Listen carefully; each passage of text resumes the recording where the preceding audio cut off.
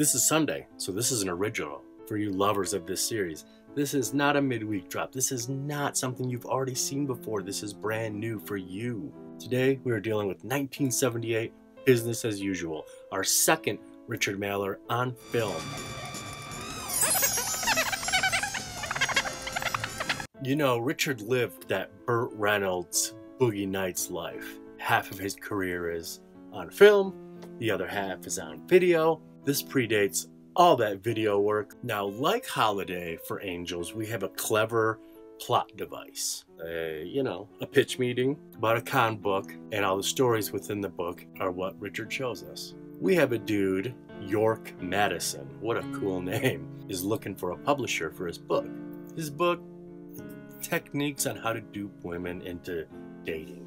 He's a crummy guy, bad moral compass. So right off the get, he is throwing a curveball. He's got a pitch to a strong black woman, and she ain't taking no stink from nobody. And by the end, you know what she does? She takes that JB Smooth advice from Curb Your Enthusiasm. She flips that on him. She flips it. Take that, you flip it. I love this. Now, here's a weird coincidence here at Barefoot. In our midweek drops, it's almost done.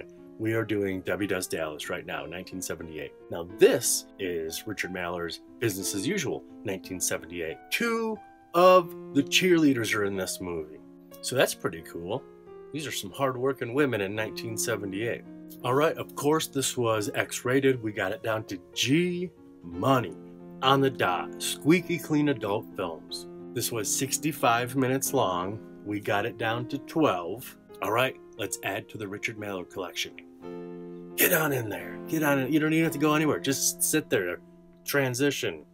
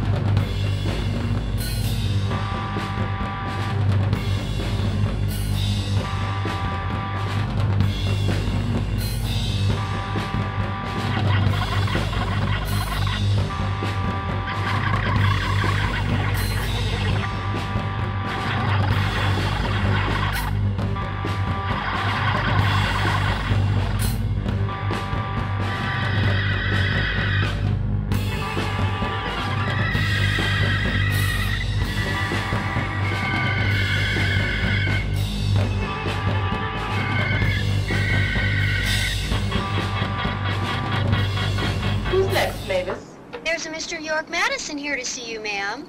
Ah, yes, Mr. Madison. Send him in. Well, I was expecting a man to discuss my book. Ah, that's okay. You've read my book, of course, haven't you? I may have glanced through it, but suppose you refresh my memory on some of the highlights. I like that. You see, you're almost correct. You see, what it is, it's more just a guide. You see, it's a journal of techniques used by me and men that I've interviewed. See, techniques that work. Yeah, they work, and they're legal, too, yeah. You're referring to techniques. Aha! Now you've got it. Hey, remember a few years ago, there was this fellow who tried to pass himself off as Richard Avedon, the photographer, in Europe. Why don't you tell me of some of the other chapters in your book? Okay, great. Wow, you're really interested, aren't you? Listen, see what I do is, with each case history, I break it down at the beginning of each chapter. Yes, this is Dr. Pranks. I am looking for someone to work as a receptionist for my new office, provided that the person is physically sound, of course. Yes, thank you.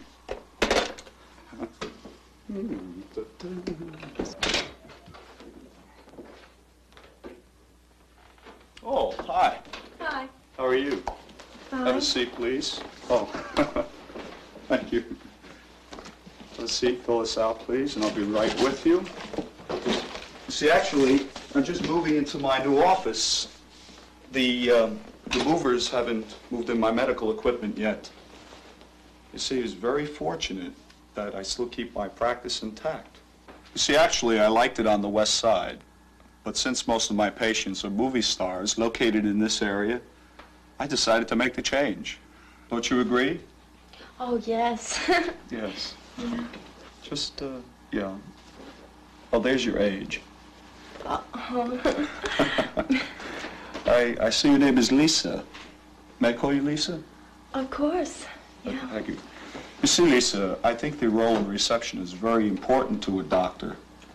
So therefore, I'm prepared to start the salary at $800 a week. Would that be adequate? 800? Well, yes. Well, of course, it's open to negotiation. You see, Lisa, quite frankly, I like you. I think you're the right person for this position. Why, Bob Redford was telling me just the other day that I should find a better receptionist. Someone young, personable, lighten things up, he said. Actually, I like the receptionist that I had, but I think that Bob was kind of jealous because she ran away to Monte Carlo with one of my other patients. Perhaps you've heard of him. Jack Nicholson? Yes. Well, you see, when Bob comes in next week, we'll have to treat him very gently. I'll be real professional, you'll see. Good. Naturally, when the girl showed up for work the following week, you see, the legitimate occupant of the office didn't know what she was talking about. You see, Dr. Pranks had ceased to exist. Was that one of your techniques? Oh, God, no. I wish I could take credit for it, but no, that goes to a very inventive fellow from Sarasota, Florida. You see, I do change the names, of course, to protect my sources. Of course. How did you research this book, by the way? How did you come in contact with these con men? Oh, that was easy. You see, as soon as they heard of my intention to write the book, they contacted me. You see, most of these fellows are justifiably proud of their accomplishments. And the others were just, personal friends of mine. Birds of a feather. Could you tell me of an incident involving one of your so-called friends? Sure. Hey, you're really interested in this, aren't you? Listen, how about chapter 9. You see, I've got a friend who runs a sweatshop, cranking out cheap clothes by even cheaper labor.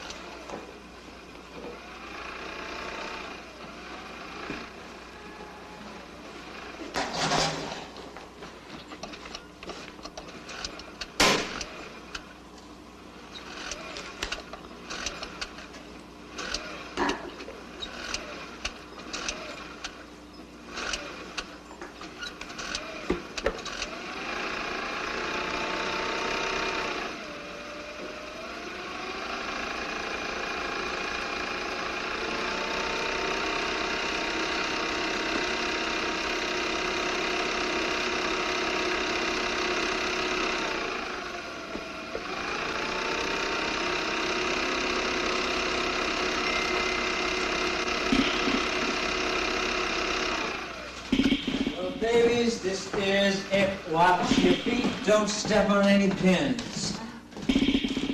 Look at this place. Look at it. This is a factory. This is where generations of New York City women have toiled and slaved. This is where the working class live. What better place to fill in the denim layout than right here in the place where it's made? Al, God, you're a genius. If I had brains like yours, there's no place I couldn't go. I'm gonna shoot a layout here that you wouldn't believe. I got these beautiful little creatures here looking, and this is Teresa, and this is, Deborah Honey. This is Deborah Honey. Ah, look at them. I'm gonna dress them up in your clothes, in your creations, and my eye. My camera eye, my cinematic sense of verite. You girls should be grateful to me for showing you this, for showing you this, all of this. This is how the other half lives. Don't worry about a thing. What are you doing? This is the saga of the American working girl. I don't believe this. You can believe it. Don't worry. Remember the mediums. Now listen, girls. Remember what I told you about this place? About how they work in here, about how they work their fingers to the bones. This is what's important in the layout I'm doing. Don't forget the mediums. Look at these girls. Look at them. They're magnificent. They will fill this place. Don't worry about a thing.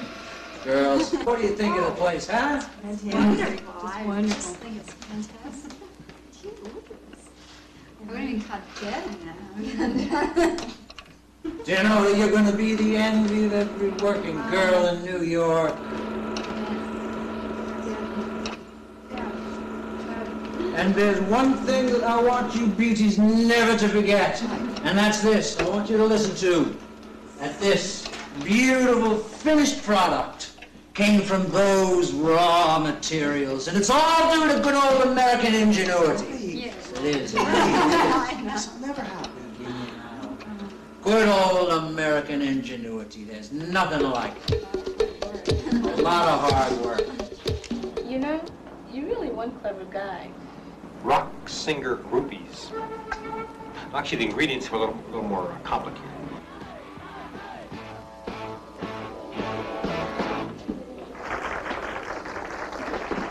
Is this where the party is? What party would that be, young lady? Well, I was at a disco party, and I heard some people whisper that the Rolling Stones are having a party here. Don't say that so loud. Do you want to start a panic? Who told you that? Well, never mind. Well, I'm not at liberty to say who might be in there. All I can tell you is that this party is private. No one admitted without invitation. Yes. Oh, Mick. I mean, Mr. Jagger. Mick Jagger? Yes. Mick Jagger, Yes, I love anything you want, I sir. listen to your Yes. records. I love you. Oh, you're so mean. I wanted to talk to him. He's my favorite. I know that he'd let me in if I could see him or talk to him. Man, if you just settle down. He's seeing you right now. Look.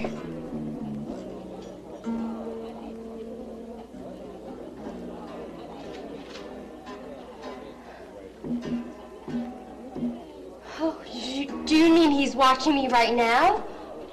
That's what that phone call was about. He scans all his guests personally, and you caught his eye. He's interested. Amazing. But wasn't there a case of where someone's plan just went haywire? Or someone's idea just didn't work? Oh, sure. What went wrong? Well, you see, he tried to get her attention by throwing a small pebble at her window. Unfortunately, he used a very heavy pebble. Now that's one there that didn't work out. This never worked out, that one there. Oh, you've been some life, Mr. Madison.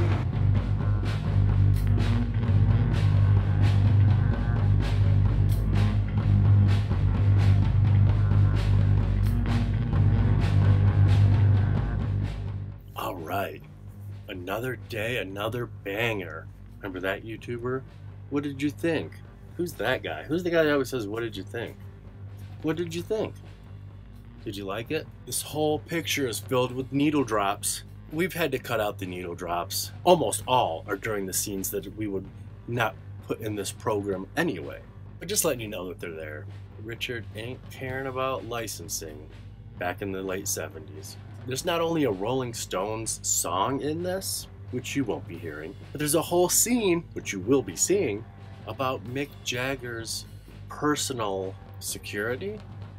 Yeah, I was gonna say bodyguard, not a bodyguard. Security team for Mick Jagger. That's a scene in this movie. Groupies trying to go see Mick. You know, Richard lived that Burt Reynolds Boogie Nights life. You know, Richard lived that Burt Reynolds Richard Mailer. What? Now, in this movie, we probably see the best 1978 video camera that I've ever seen in my life. You may have seen this before because I put it on my Instagram story numerous times. You know, I'll just use the background and then type some of my gobbledygook over it. Some great New York stolen shots, just shooting without a care in the world. I love that 2 onlookers make the cut. Quick glance, quick glance. Our quick glances are a battle of the sexes too. I wonder if that's on a deeper Richard Mailer level. We got a female looking back. We have a male looking back. This whole thing is just battle of the sexes. And I hope you know what side I'm on. I'm working on like 3 or 4 Richard Mailers right now. I didn't even tell Paige this is coming out, so she'll just see it like everyone else. Hi, Paige. Although we've already talked about this, so she knows. Alright, thanks for watching. It's a whole new year. I appreciate you guys. No more Randall. That stupid 365 days of found footage. I look forward to building up our production company as well as our YouTube. Happy New Year from Jason from Barefoot, from all of Barefoot, from all of humanity to all of humanity. Happy New Year. We got a bunch of midweek drops lined up, and so I'll see you soon. Hey, we have a PayPal button. Will someone try to go... It's easy to find on desktop. It's on our banner. I don't know where it is on mobile. In links, wherever links are. Will someone send me $1 just so I can see if I did it correctly? Don't you have friends? Ha ha ha. No, I don't have friends.